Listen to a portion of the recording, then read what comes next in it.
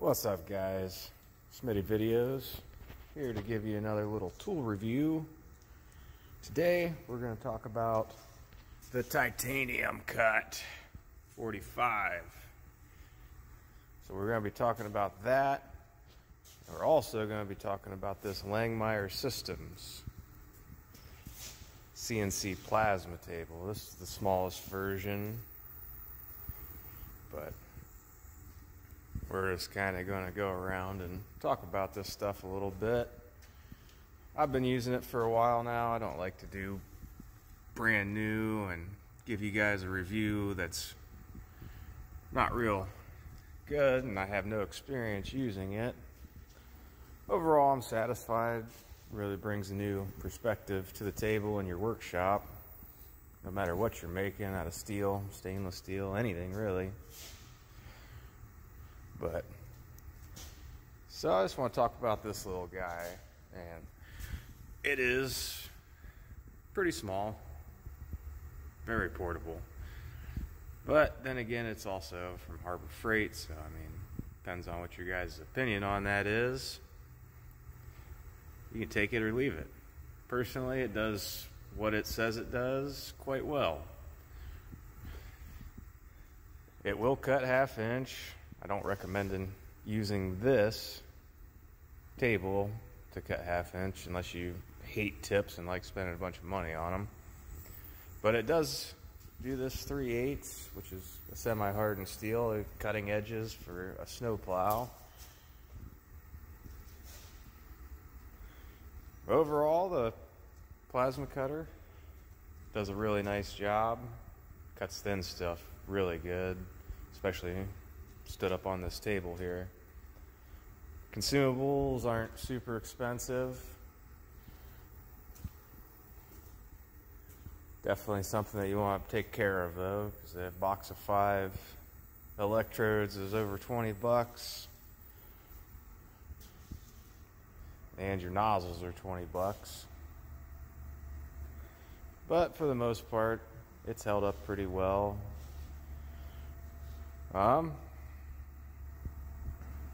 I haven't had any real trouble with it. It'll throw some codes every once in a while if you don't put your electrode in right, or if you don't have air.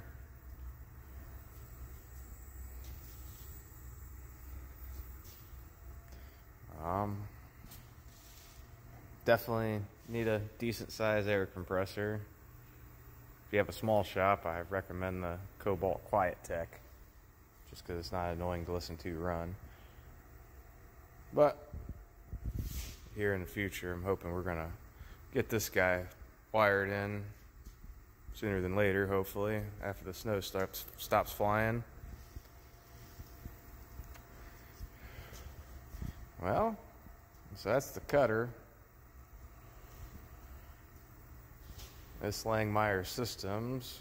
I can't tell you to buy one of these unless you have a little bit of background in CNC, CAD CAM software. It's not super hard to learn. There's a lot of programs out there that'll help you learn and make it a little bit easier. But I would definitely look into learning how to draw and do a little bit of code editing before you pull the trigger on one of these and see if it's something that you want to get into.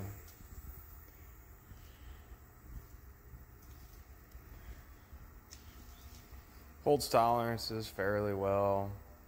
I mean, it is what it is. A $1,500 plasma table. I mean, great place to start. This one is the 2 foot by 2 foot version, which I wish it was bigger. As you can see, getting stuff set up on here at 45 degrees to make it all fit in one cut can be a little bit of a hassle. Not a whole lot of places to clamp to this table or really make a sturdy jig, seeing as the whole water table moves and the supports inside of it are not held down by anything. Really easy to hook up.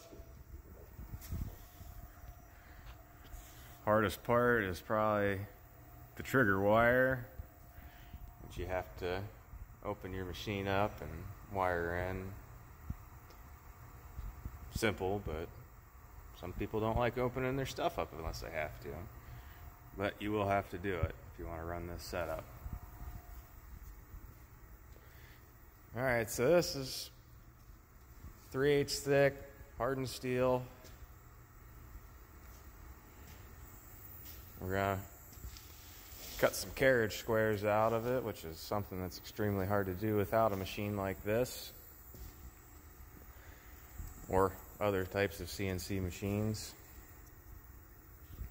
So let's run a cut here. This is Mach 3, which I think they updated the newer ones to, I think it's called fire control. I don't know much about that system, but it's got your coding here. Pretty much everything you need.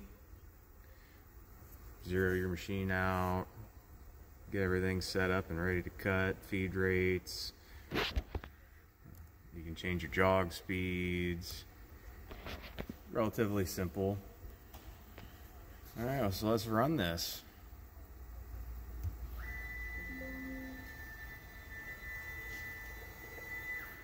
Hopefully I got everything right the first time. I hate when I have to redo this. So, after you get everything set up, I usually, on a new cut, if it's something I can draw on the piece relatively easy, I'll draw it out, at least some points of it, and run it with the machine off to see if it's lined up good. Well, here we go.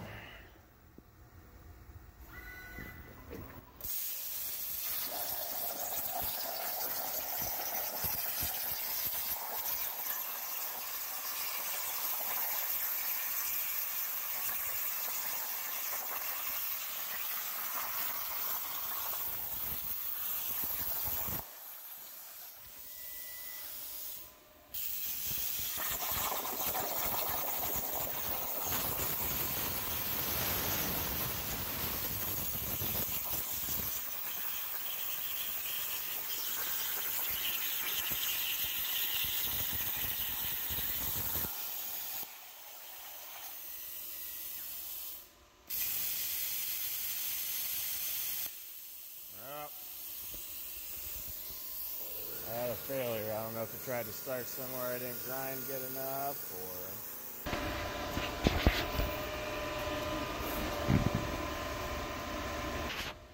or... Alright, after some editing, we'll make it look all like one. And what happened there was not the cutter's fault or the table's fault.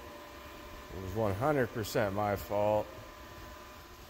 Where this cut was starting, I did not have ground out well enough. So it was not getting a good ground.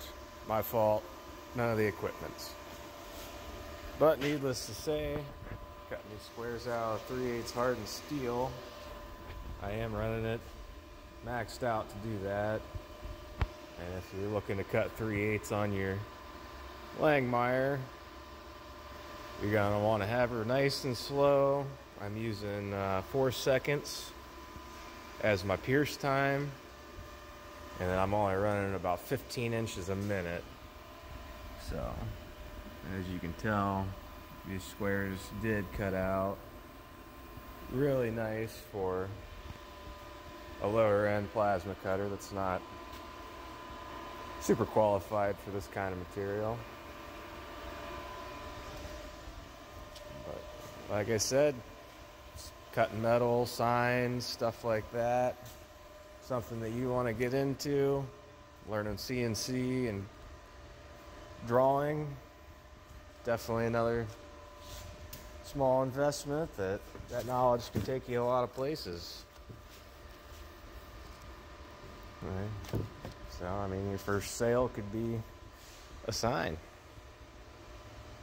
You know, something like this sells for 30, 40 bucks. You got half hour in drawing it. That thin of metal, I think that cut out in 2 minutes or so. So that's a neat hobby, and Whether you're using it to make decorations or legitimate parts for your business. These two do go together, and they will work for most of the things you need.